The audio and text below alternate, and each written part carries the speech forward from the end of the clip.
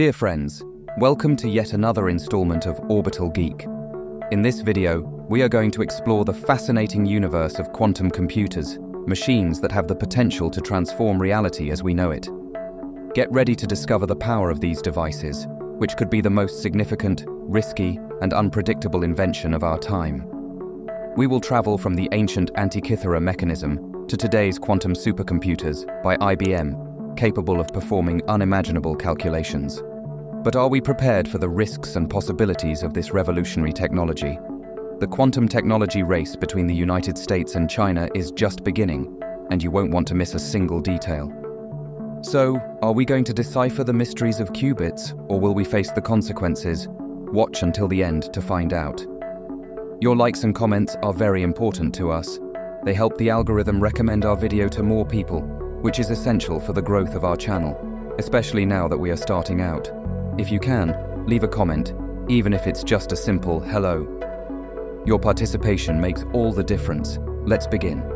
Okay, Marvel's Ant-Man may have some questionable physics, but one thing Professor Pym gets right is that the smaller things get, the weirder the laws of physics governing them become. This is important to keep in mind as we move forward. You've probably seen a quantum computer before. It looks pretty strange, more like a cross between a golden lamp and a giant squid than anything we normally associate with a computer. But that's because our current perspective is a bit limited.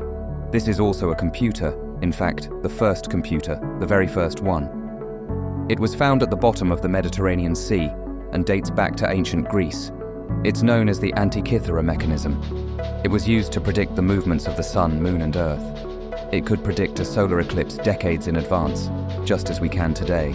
And this computer also looks pretty strange. Although these gleaming golden gearworks you're seeing are just artistic recreations, the real artifact is actually a collection of fragments encrusted with thousands of years' worth of ocean grime.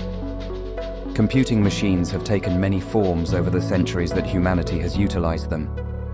In that sense, the quantum computer can be seen as the next phase of evolution. However, in many other respects, it is something entirely new. Modern computers as we know them are defined by bits.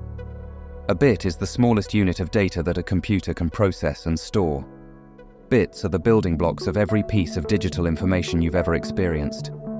A bit always exists in one of two states, like a switch. That's why we say computers use binary language. The state of each bit is typically represented by 1 or 0, but it could also be represented by on or off, up or down, left or right, as long as each bit maintains one of two possible values. That's binary computing. The physical manifestation of a bit is called a transistor. It works as an electronic switch and again can exist in one of two possible states, on and off.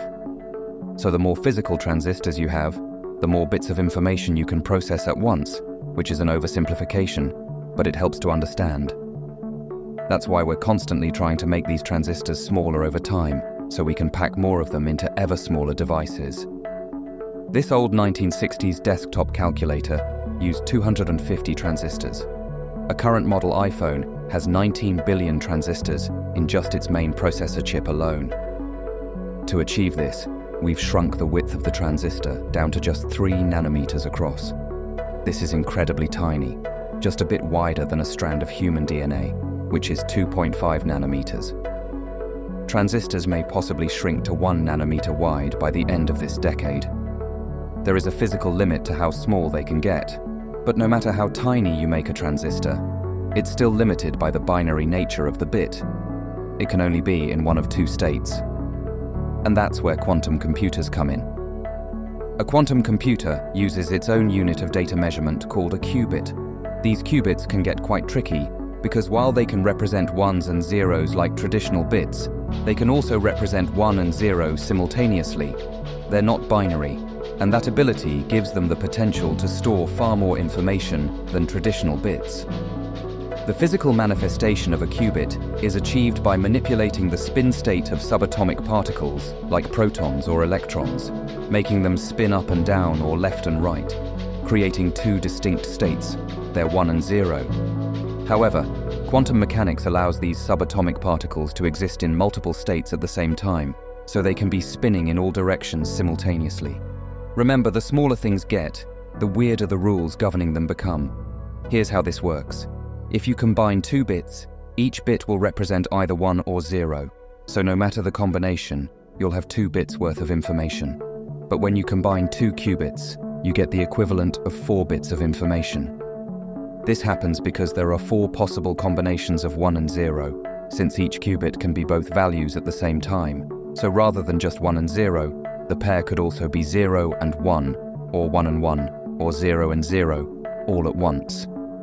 If this is starting to sound familiar, it's probably because you're either already a quantum physicist, or you've heard of the thought experiment called Schrödinger's cat. Schrödinger's basic idea is that you could put a cat in a box along with something that could potentially kill it, like a vial of poison, and then seal the box. It's a thought experiment. No one actually put a cat in a box with poison, at least not that we know of. Now, while there's no way to know what happened inside the box, we have no evidence to suggest the cat is either dead or alive. Maybe it drank the poison, maybe it didn't. My cat eats plastic but refuses to eat chicken. They're unpredictable creatures. While we have no observable way to predict the cat's fate, it can be considered to be simultaneously dead and alive at the same time. This is called quantum superposition, and it's a state that our qubits can exist in. It's 2 potential outcomes occurring simultaneously. The trick here is that the moment you open the box and verify the cat's state, that superposition collapses back down to binary. The cat will either be dead or alive. The same applies to qubits.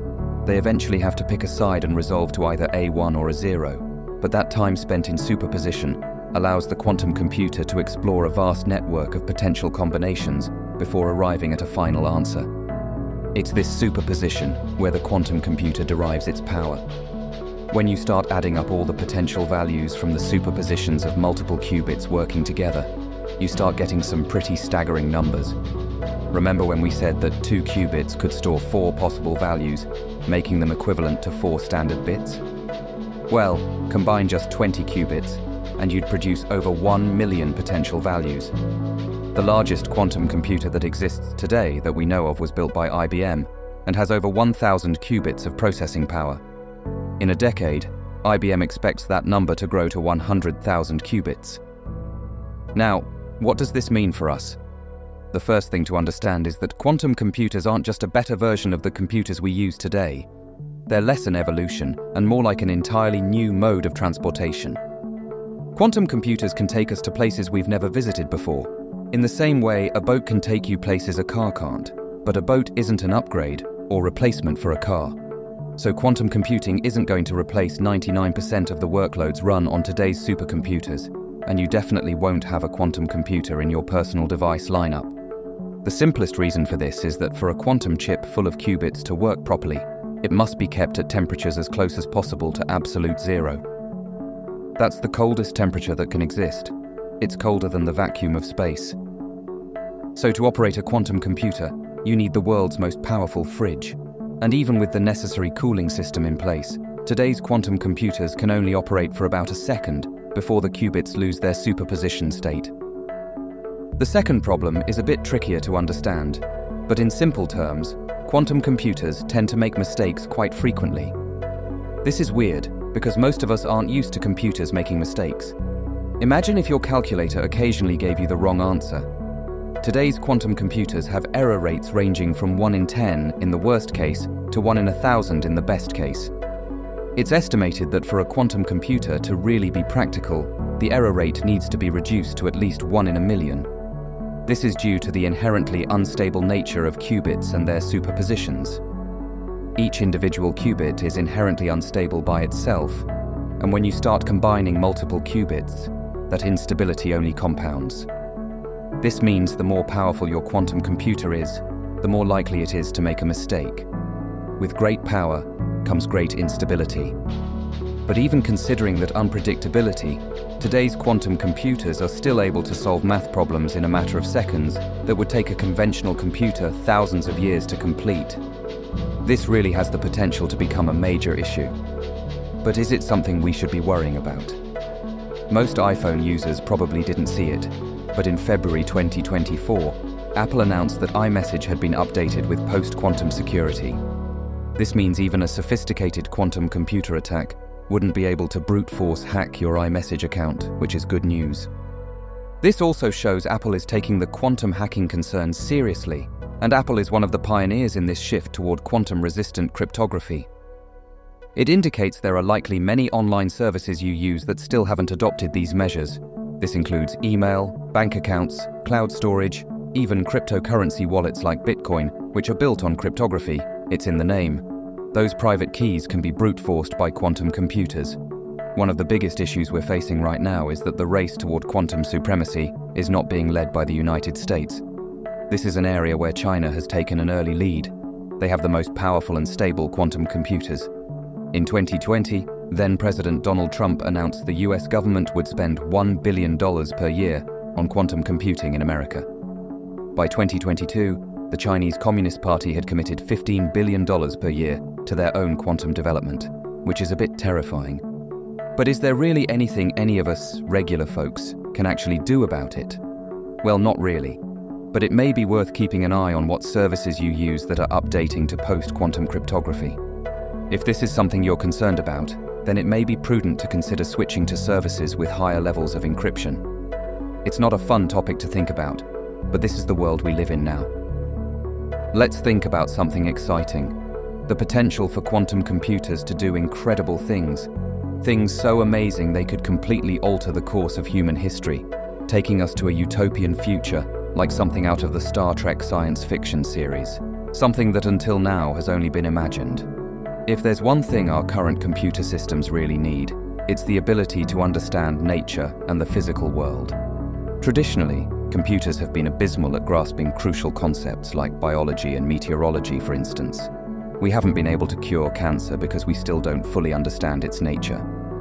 20 years ago, scientists managed to map the human genome with the help of the supercomputers of that era. It was an incredible achievement, but even with far more powerful machines available today, we're still struggling to make meaningful advances in the field of medical science. One of the biggest challenges here is that the forces of nature, like diseases and viruses, also operate at the quantum level, just like qubits do. This means they have their own superpositions, where the subatomic particles within viruses exist in multiple states simultaneously. Just like in Schrödinger's cat thought experiment, there is no definitive answer until the box is opened. And when it comes to understanding the nature of life, the universe and everything, we need to be able to explore nature on its own level, from the atoms that form the universe. Nature operates at the quantum scale, and that's where we need to go to finally comprehend it. We haven't gotten there yet. It may happen within our lifetime, or it may not. But for the first time in 3 billion years of life on Earth, we're tantalizingly close to deciphering all those mysteries, and that alone is already something incredible to witness. The quantum revolution is coming, and while we are still in the early stages, its widespread proliferation will transform our basic understanding of nature and the universe. The ability of quantum computers to operate in quantum superpositions and explore an infinity of possibilities all at once makes them extremely powerful. This technology has the potential to unlock the doors to curing disease, accurately predicting weather, and even rewriting the laws of physics. However, the inherent errors and instabilities of qubits represent critical challenges to overcome. The rise of China as a quantum superpower is concerning, especially due to the implications of widespread cryptography breaking. But do the benefits outweigh the risks? Will we be prepared to face the dilemmas of quantum computing? Share your thoughts in the comments below, and don't forget to turn on notifications for videos like this one.